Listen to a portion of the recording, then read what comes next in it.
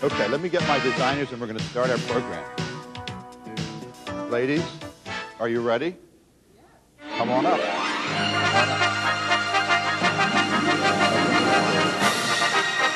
Now let's give our designers a hand, ladies and gentlemen. Let me introduce Carmel Wilson, who's going to be over at this table. Carmel Wilson from California Pantry. Stay right here, Carmel. Don't go too far. Terry August from Los Angeles, Beverly Hills, and Kate Apple from Lafayette. And this is our design staff. I'm going to send the designers to their tables. The girls back down, and we're going to start. Why are we here? Has that answer come to you yet? I think we're here about 4 reasons. The first one is profit. Would you agree? I mean, you've come here to hear about how to make more money. Can anybody give me the second reason? And profit. Can anybody give me the third reason? New ideas.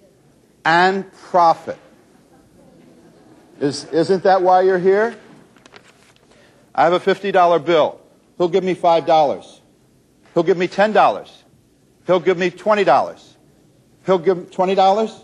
Give me $20. Come up here. Bring all your credit cards. Bring all your credit cards. Now, wait a minute. Something is wrong. I just sold a $50 bill for $20.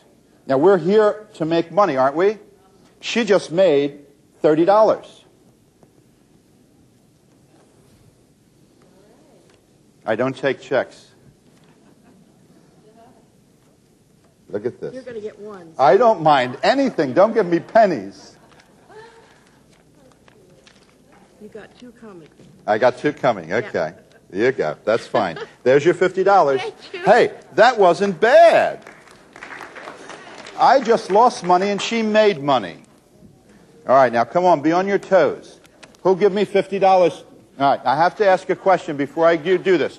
Who in the room has seen the seminar before or has seen the tapes? Anyone? Good, okay.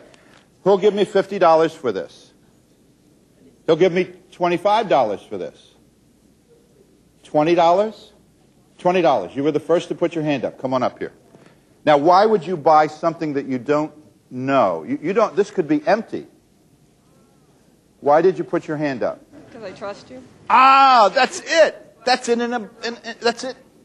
We can't go any further. Here's a $50 bill. Now, what this proves is, it proves what happens when your customer comes into your store.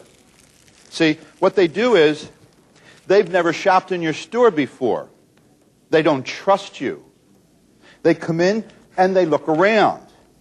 And they see, oh, this looks nice, but are those nuts inside rancid? Do you guarantee your baskets? Let me see who you are. Do you guarantee your... You see what I'm saying? So the customer doesn't... They're not sure. Was that a good... That wasn't a bad... Yeah, it was pretty good. You ever see a customer come in? What do they do when they come into your store? First they go around, they look around. Oh, this looks nice. Okay, they pick it up and they go, 6.7 pounds. Now what they're trying to do is they're trying to identify 5 reasons why they want to buy this gift. Oh, gee, the basket's nice. Look, it has a nice keepsake value. Christmas trees or evergreens. Ah, crackers, coffee, candy. Oh, I'm going to give this to somebody. Chocolate over here. They're going to love this. So when that customer finds that price point and all of the products inside that they want, they're going to buy the product.